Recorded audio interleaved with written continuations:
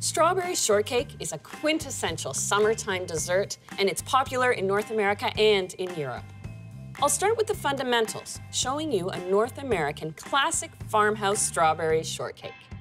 Now, this North American version is the simplest. I'm making basically a scone recipe, and it's scone meets cake. It's soft and tender and has a little sweetness to it. And I start with 2 cups of all-purpose flour and a 1/4 cup of sugar. I add a tablespoon of baking powder and 1/2 teaspoon of baking soda. I'll also add 1/2 teaspoon of salt, and for a little bit of a zip, just a touch of lemon zest. A traditional shortcake base in this North American style is usually kept quite neutral. You don't have to add a lot of flavors. It's about the simplicity. There we go. And now I have a 1/4 cup of unsalted butter. And I just use my fingers and work the butter into the dough, pressing the butter. This is a farmhouse style shortcake, so you don't need fancy equipment or mixers. Simple hand mixing is satisfying and does the job. Once you find those butter pieces soften up a little bit, I actually switch the technique. I flatten the butter between the palms of my hands. You still want visible pieces of butter, but by flattening them, it ensures that the scone will bake up flaky. There you go. So it's still a rough, crumbly texture because it's really not a lot of butter.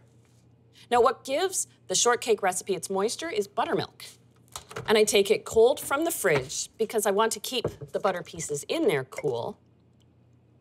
And I'll measure 2/3 of a cup. Now, buttermilk has an acidity to it, and that really is what kicks the baking soda into action. And I just stir it to start moistening the dough a little bit, but I love to bring a shortcake dough together by hand. So I'll turn this mess right out onto my work surface and dust my hands. And as I'm working in the buttermilk, I'm flattening the dough. This is a great tip for a beautifully flaky scone or shortcake. As you're bringing the dough together with your hands, flatten it out and fold it over. Just like making puff pastry, this builds in beautiful flaky layers so that you have those delicate flaky scones every time. And now you can see the dough has come together. And because this is such a basic shortcake recipe, these are ready to roll and get into the oven. I'll roll this out to a rectangle, about 16 by 10 inches. There we go. Now this is ready to be cut. I'm gonna cut this into 8 little rectangles. And you can see inside that flakiness has now been worked in. So I'll line these up on my baking tray. To finish them off, just a brush of egg wash, little egg mixed with a touch of water, gives it a nice shine on top. And there we go. These are all set. Shortcakes bake in a hot oven, 375, and they take about 18 to 20 minutes.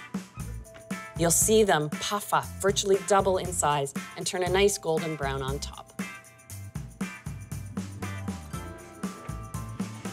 Oh, beautiful golden brown.